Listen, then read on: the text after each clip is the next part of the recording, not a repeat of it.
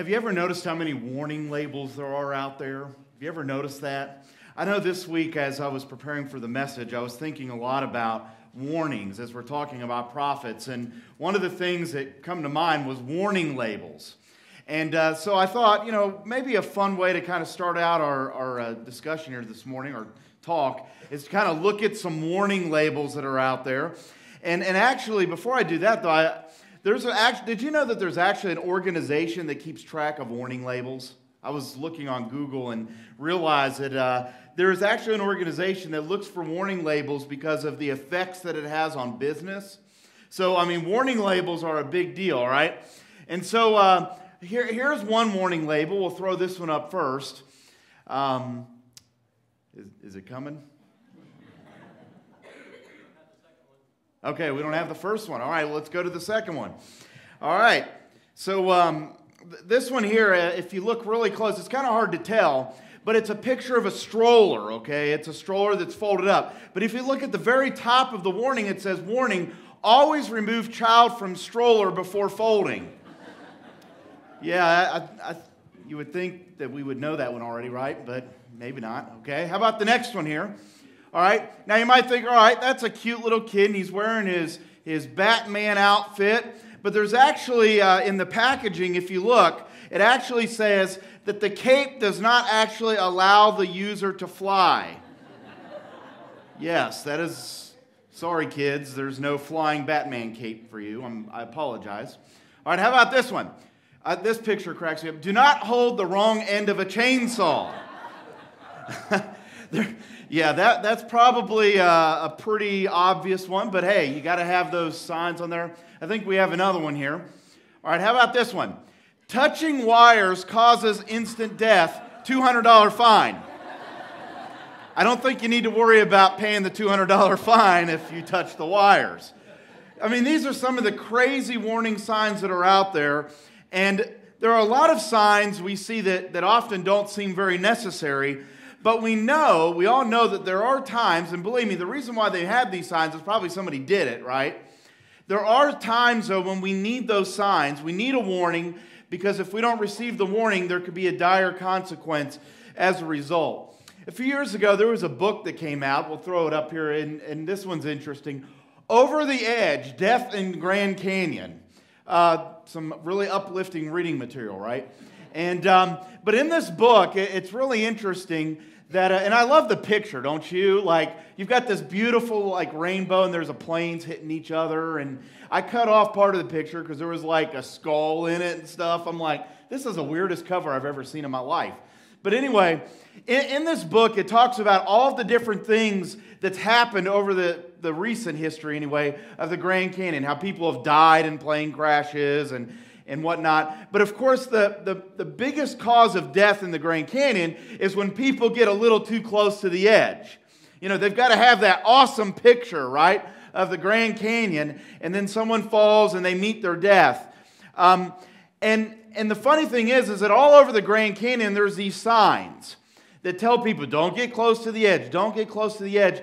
But nonetheless, they still do. I can remember back when I was in Israel it's been 15 years ago.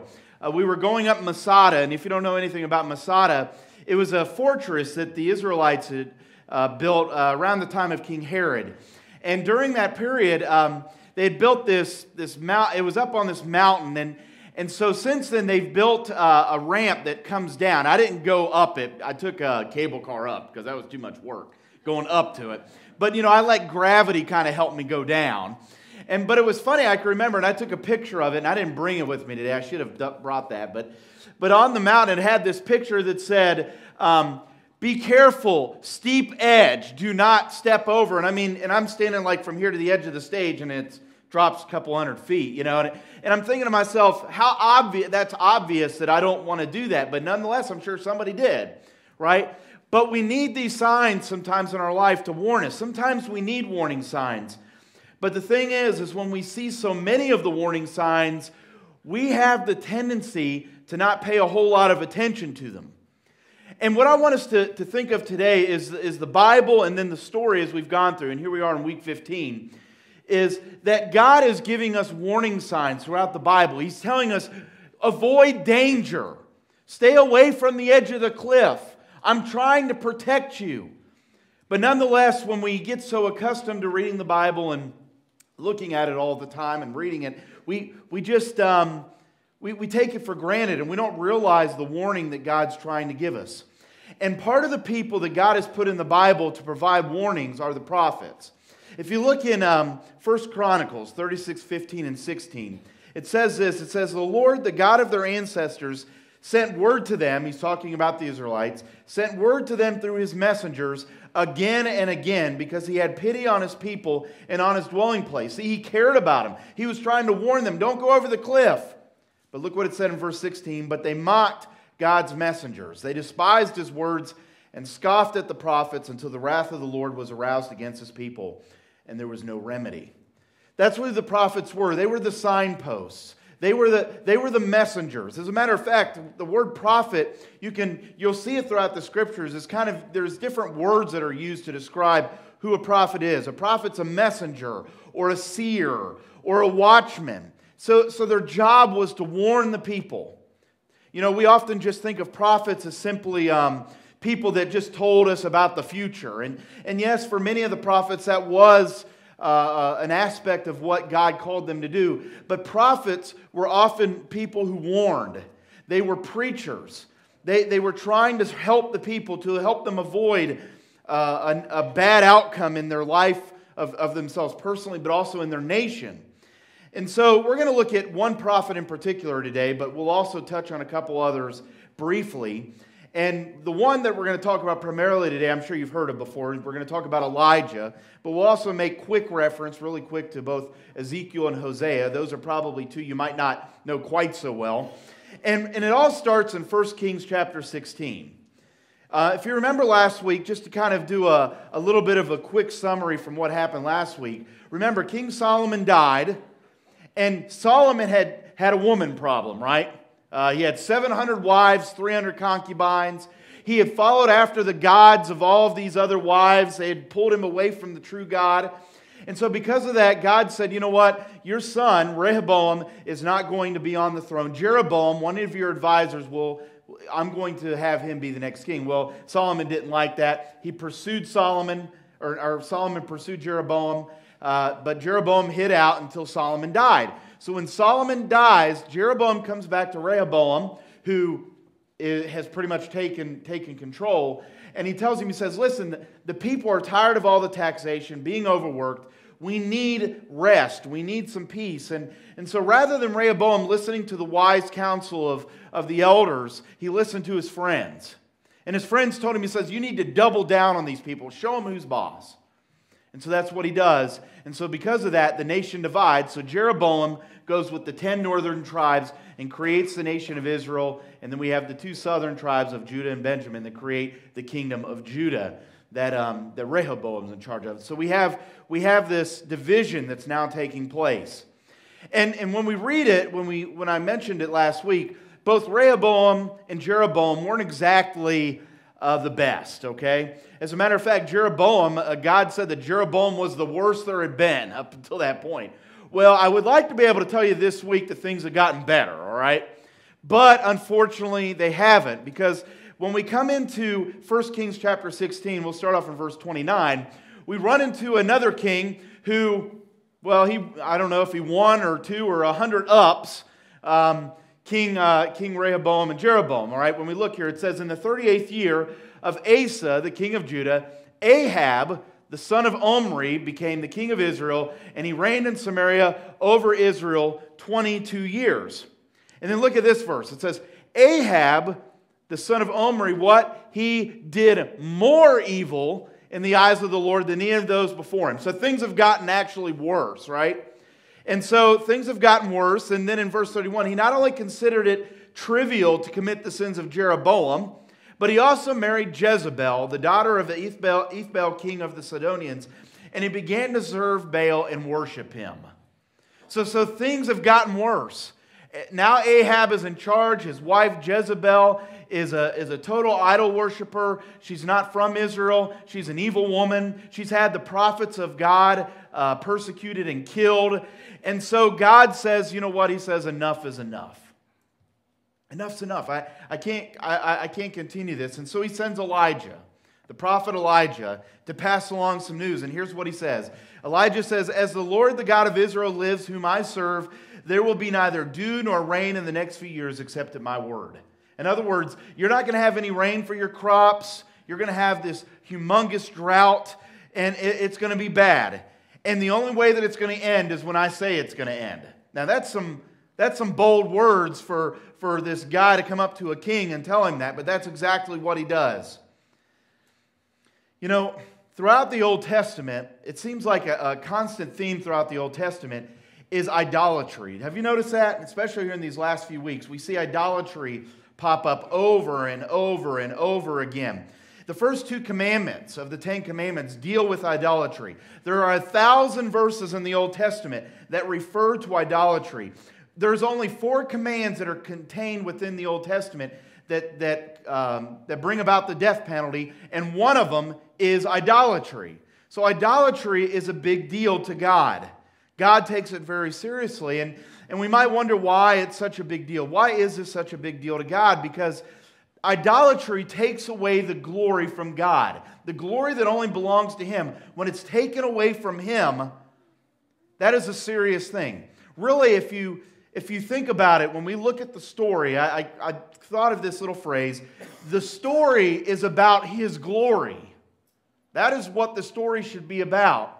But unfortunately, we see throughout the Old Testament that that's not what it's about. And for us, idolatry and the whole discussion of it, I've mentioned this before in other sermons, we kind of skip over it because we don't think we really do it. It's interesting. There was a gentleman, I was reading something here a little bit ago, and there was this guy that was from here in the United States, and he went over to India, and he went to the living room of a person, and in their living room, they had this picture, this statue of Buddha. And what was interesting is that in the living room, they had all the chairs kind of set up, kind of with this statue in front of them. And he thought, well, that's kind of weird, that they would have all the TVs, all the chairs kind of stacked up in front of this Buddha. But then he came back and said, but really, is that no different in our own living rooms, right? Because we have all the TV, or all the chairs, and we have the TV right there. It's an interesting thought. We laugh at people and why they set up their chairs or in front of their Buddha, but the question is, maybe television has become that for some of us. It's really not that different maybe in some ways.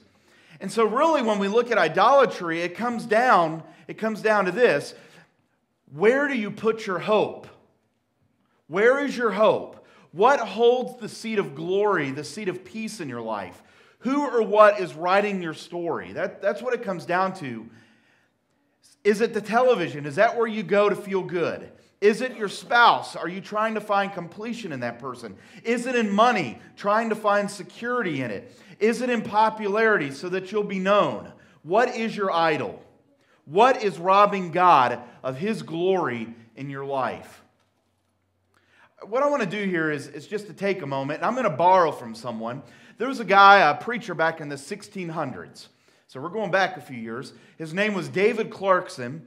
And David Clarkson, he wrote this sermon back then to help listeners identify what idols are in their lives. And he actually did it by asking questions. And so I'm going to ask the same questions he asked those people then. And here's the first question. If we're going to identify the idol in our life, the first one is, what are you most disappointed with right now in your life? What are you most disappointed with? Are you disappointed with your career? Are you disappointed with your sex life? Are you disappointed with your family and your marriage? I mean, what are you disappointed with? Because whatever you are disappointed with points to something you put your hope in. Now, don't get me wrong, there's some disappointment that's natural in life. But is it a constant disappointment? Is it something that's always nagging at your mind and at your heart? Is it constant? And if it is, maybe you've put your hope in it rather than your hope in God. Maybe another way I could ask you this question is this one. All right? What do you complain about the most? Think about it. What do you complain about the most? Do you complain about politics a lot? Maybe it's because you're putting your hope in politics and they're disappointing you. Do you complain about other people a lot? I don't know, maybe someone in your family. Is your hope in them or is it in God? You see what I'm saying? Where do you place your hope? What are you most disappointed with right now? Second question for you to think about. What do you sacrifice for? I mean, this is how you know who your God is. What do you sacrifice your time, your resources for? Do you sacrifice so that you could have that car? Do you sacrifice so you could have that house? Or do you sacrifice for that sport or that leisure activity, whatever it is? What are you sacrificing for? Because really, if you think about it, it's no different than sacrificing before an idol, right? You're sacrificing to something that brings you joy and happiness, when our joy and happiness should only be in Christ, in God Himself. How about the third one here? What do you worry about? What do you worry about? What is it that scares you? What are you scared about a lot? I mean, have you ever been scared of, well, if I lose this person or I lose this thing, then my life just isn't worth living? Okay? Now, I don't think any of us would maybe openly say that, but I think in our lives at some point we think, if I lose this person or I lose this thing, then my life isn't worth living. You know, it might be our kids, right? If I lost, Lord forbid, if we lost one of our kids, well, we say, well, life is no worth living because I lost my child. Is our hope in our child or is our hope in Christ? Where do you place your hope? What do you worry about? What do you sacrifice for? How about the fourth one here? Where do you go when you are hurt? Where do you go when you are hurt? I think this is a big one here. Where do you go to find comfort? Do you go to find comfort in the fridge? Comfort food, right? Is that where you go to find some comfort? Some people find comfort in drinking. Some people find comfort in drugs. Some people find comfort through television where they can just go numb and they don't have to think, right? Where do you go to find your comfort? Where we go for comfort reveals where our hope is.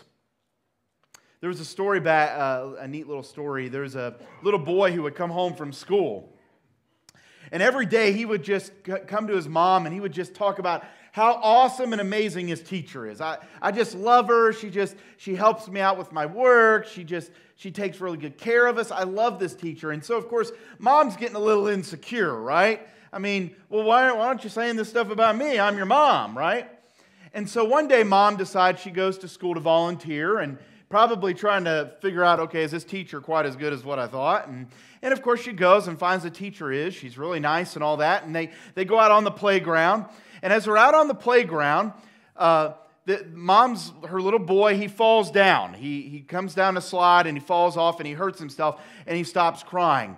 And so when he starts running, who does he run to? He doesn't run to the teacher, he runs to his mom.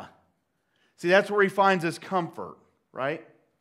And it's in that moment that mom found out that she really does matter to him more than the teacher. See, you get what I'm saying? Where you go for your comfort reveals where your hope is. Are you going to God when you're hurt? Are you going to God when you're in pain? Or are you trying to find other things to fill that hole, to find that comfort? That's the question for us here today. How about this one? Number 5. What makes you mad? What makes you angry? Does your team lose? Does your team lose and it ruins your whole week? You know what? My team lost last week. Yeah, I hear your little laughs. Sorry, did that just come out? My team lost last week. But I will say I was proud of myself. I was only upset. My wife would tell you I was only upset for like 5 or 10 minutes, right? I mean, I wasn't too upset. But today there's going to be football games. But you know what I'm talking about? But we're talking about things way bigger than a football game. I'm asking you, what are the things in your life that you're angry about? One of the ones that I think that I struggle with, and I think has become my God in a sense, is I don't like it when I'm disrespected. It's become my God. And so whenever I'm disrespected, I get angry. And that's wrong. It's become my God. So what is it that you get angry with? What is it that causes you to get angry? Because that just might be your God. How about this one? Number 6. What brings you the most joy? What is it that makes you laugh? Now, this one, I will say, this question here is the trickiest one, because some of the good things, some of the things we have in our life, they're good. They're very good things. But the problem is we start putting our hope in the thing rather than in the person who provides that. We find joy in that sport or in that person or in that activity rather than finding our joy in Christ, the one who provides it for us, right? And so who is it or what is it that brings you the most joy? We have to start worshiping the God who gives laughter, not laughter itself. Last question. Last one here for you to think about. Whose applause do you long for? Now this is a big one, isn't it? This is a big one. Where do you seek out applause? Where are you looking for it from? Whose approval are you longing for? Do you want it from your boss? Do you want your approval from your wife, from your parent, from your friends, from your coworkers? Who do you want the approval from? See, an idol is anything or anyone that takes that's other than God, that takes the passion, the value, the hope, the glory, and the commitment of your life. That's what an idol is. Now, I have to tell you something, though, as I share all this. And you know what? I'm really sticking my neck out here a little bit, because I really hope I'm not the only guy in this room that still does this. I have to admit, I still love sugary cereal, okay? I know I'm really sticking my neck out there. I'm 36 years old. I ought to be getting over it by now, right? I mean, come on, grow up, Danny. No, sorry. I love sugary cereal. And I will tell you right now, my favorite cereal is right here. I love Lucky Charms. Lucky Charms is yummy. It's so good. You know what? I will admit it. In my cereal bowl, I still separate the marshmallows from the grainy part of the cereal. You know, I eat the grainy part, and then I eat the marshmallows last, right? It's kind of like getting candy for breakfast, okay? I admit I still do it, okay? Well, when I was a kid, I can remember one time, my mom would buy us Lucky Charms, and I don't know, maybe I never asked her, but maybe financially they were a little tight or something, or maybe they were just trying to cut back on the budget a little, I don't know what. But she decided that she was going to do something different, but she didn't tell us. So what she would often do is she would take cereal and put it in those plastic, bins with the lid that comes off, And so she'd put the Lucky Charms in there. Well, being 9 or 10 years old, I didn't pay a whole lot of attention. And so she decided when she was on her budget thing or whatever it was, she went to the store and she bought something else. I found out later it was these. Marshmallow Mateys. Now, at first when I ate it, I thought, okay, something's not quite right here. I didn't have the packaging. It was just poured in there. So I thought something's not quite right, but I just kind of ate. But then after a while, she brought home this bag, and I saw this, and I'm like, what in the world? She's committing cereal heresy here. I mean, she is providing for us a fake, right? In our culture, we are surrounded by cheap substitutes for God. Just like Marshmallow Mateys is a cheap substitute for Lucky Charms, right? We are surrounded by cheap substitutes of God. And you know what? It comes across very subtly. It's very subtle. We seek out our hope and our security and pleasure, but once in a while, what happens is, while we're in the midst of that, we think to ourselves, this can't really be all there is. Really? Can it be? We've settled for the substitutes. God, over and over again in the Scripture, He addresses idolatry. And He says, don't take the substitutes. And He warns Ahab. Through Elijah, He tells him a drought's coming. You're going to see. God says, you're going to see the real God. You're going to see the real one. You have to realize Baal was a weather god. So that was why God chose to hold the rain away. They thought if they just worshiped Baal, He'd bring the rain back. Well, it didn't happen. God's saying, I'm going to show you. Baal is a substitute. Baal is a cheap substitute for who I am. And so I guess in a way we shouldn't be surprised in our own lives when we run into droughts, right? when we start accepting the cheap substitutes in our life. When we start sitting around and we ask, is this really all there is to life? Maybe it's because we focus so much on things in our life that are the cheap substitutes for God. Maybe our careers have been that way. Maybe the money has been that way. And we've made them into gods, and we think to ourselves, really, is this all there is to life? He withholds from Israel the rain because he wants to get their attention. But then there's the opposite as well. So many times God will just pour blessings on us when we put Him first. When we make Him first. I can't tell you how many times I've talked to people. They're in counseling or just in a conversation, and they'll say, Danny, I was having all these problems. And I was focusing on all these things, and then I just decided one day, I'm like, you know what, I've got to pray and reestablish my relationship with God.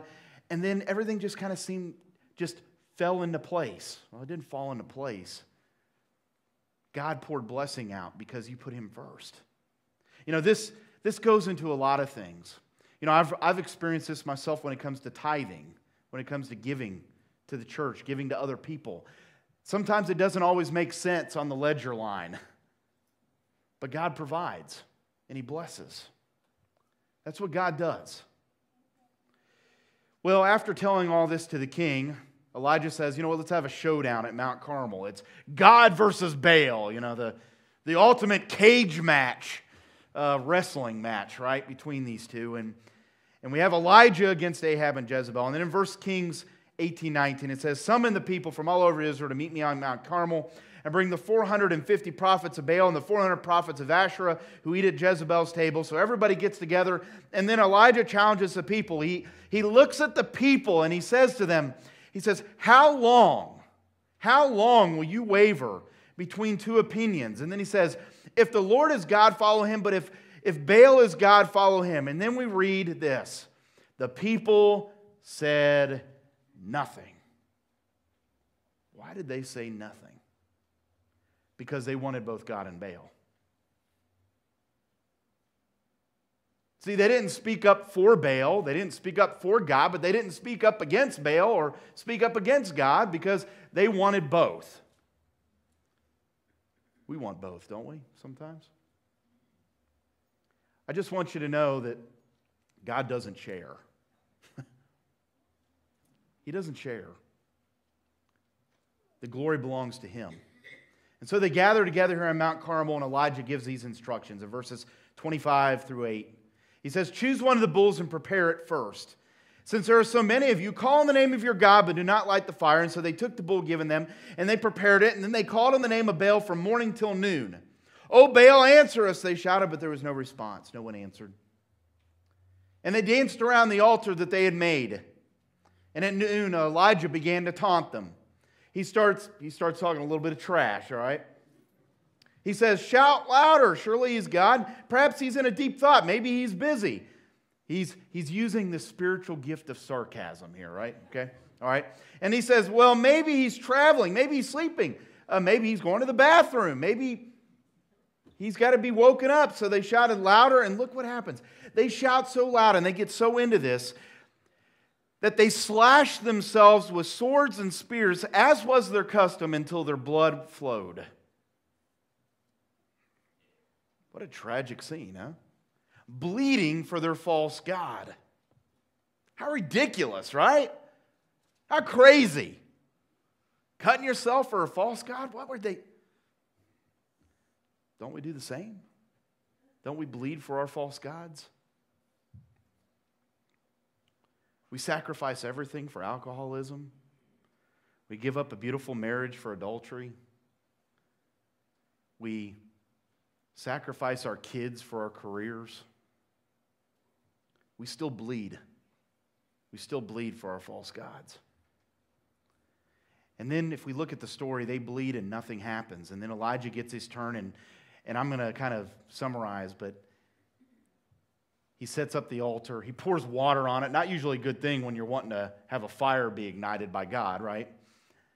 But that's what he does. And here's what he does. He just offers this simple prayer to God. He says, "Oh God of Abraham, Isaac and Jacob. Prove today that you are God in Israel and that I am your servant. Prove that I have done all this at your command, O Lord. Answer me so that these people will know that you, O Lord, are God and that you have brought them back to yourself. Notice here, Elijah's not saying, hey, God, hey, I want to look good here. I want a victory, all right? So I need your fire to come down, all right? No, that's not what he says. He says, God, I want you to be given glory. And that's exactly what happens. His glory comes down. And in verse 38, immediately the fire of the Lord flashed down from heaven and burned up the young bull, the wood, the stones, and the dust, and even licked up all the water in the trench. And when all the people saw it, they fell face down on the ground and they cried out, the Lord, He is God. Yes, the Lord, He is God. The story is about the glory of God, isn't it? That's what this is about. That's what the entire story is, not just this story. And see, idolatry is not just offensive to God, but it hurts God. I think we forget that. God does have feelings. Idolatry hurts God because He's jealous and He loves us and He wants us. It's interesting, Ezekiel, another prophet of God, says that idolatry, he refers to it as idolatry is like cheating on God. It's like having an affair on God. There's another prophet, one of the more interesting prophets that we probably, I don't know that I've ever preached on him, but I should, is Hosea, the prophet Hosea. Hosea is an interesting story because God tells Hosea to marry a prostitute. Think about that. How would you feel if I wasn't married and I come up one day and said, okay, everybody, God called me to go to the red light district and I'm marrying a prostitute next week. How would you feel about that? But that's what God called him to do. God says, I want you to go marry a prostitute. And so Hosea's like, well, okay, all right, sure, I'll do what you say. And so he marries her. Well, after some time, though, he comes home one day and she's gone. And so, he's tempted, I'm sure, to say, well, all right, this was a mistake. I just leave her, let her go. But no, God says, I want you to go find her. And so what does he do? He goes and he finds her. And what is she doing? She's prostituting herself again. And so I'm sure then God said, oh, okay, Hosea, you're off the hook. Don't worry about it. That's not what happened. Hosea is told by God this. He tells Hosea, go and love your wife again. Even though she commits adultery with another lover, this will illustrate that the Lord still loves Israel, even though the people have turned to other gods and love to worship them. Wow, what a powerful story. You know what? There he's referring to Israel, but that Israel is us. Even though we've given ourselves over so many times to false gods, God's still looking for us. God's still looking for you. That was the whole purpose of the cross. The whole purpose of the cross was a sacrifice so that He could regain us. He bought us back. You know what? We've offended and we have hurt God. Maybe we've belittled God. Maybe we've turned Him into an hour of church service every week. But God is still trying to tell us. He's still saying to you, He's saying, I love you. And I'm pursuing you. I want you. The prophets warn us, as I close up here, the prophets warn us that nothing or no one is to sit on the throne of our hearts but God.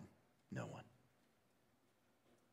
And so here today, we can have a new start. Maybe through that list I gave you, the 7 questions, right? Maybe you've identified what some of those gods are in your life. This is an opportunity for you to change that. God is pursuing after you, and He wants you. Isn't it time to stop running?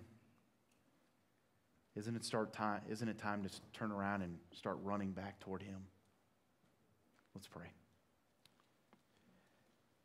Father, we thank You for Your message today, for Your word, and I thank You for the prophets who stood boldly and firmly and were committed. We're committed to Your message, committed to Your truth. Father, because they loved the people so much that they wanted to warn them. They wanted to lead them away from the precipice, the cliff, God, that they were about to go over. And God, here today, maybe all of us in here, you're putting up this warning sign. You're saying, don't step over that cliff. God, Sometimes these idols in our lives are just so subtle we don't notice them. God, give us new eyes to be able to see them. And Father, we thank you that you're there waiting. You're pursuing. You want us. Even though we've committed affairs and adultery against you, you still want us. So God, here in these next few moments, I just pray you would work in all of our hearts, whether we stay in our seats or we step forward with the decision, God, that Father, we all make a decision today, God, to make you the one on the throne of our life, of our hearts, of our minds. And God, I thank you for your Son Jesus, who died so that we could experience this new relationship with you. I pray all this in Jesus' name. Amen.